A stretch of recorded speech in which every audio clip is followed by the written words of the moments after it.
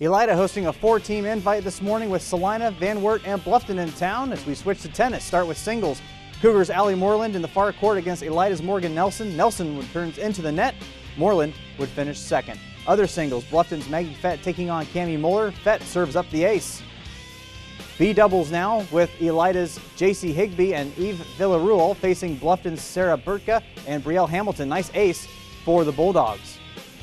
More B doubles, Van Wert's Katie Trish and Phoebe Youster against Salina's Allie Harris and Brianna Jenkins. Cougars would win the B doubles title and tie with Salina for the overall title.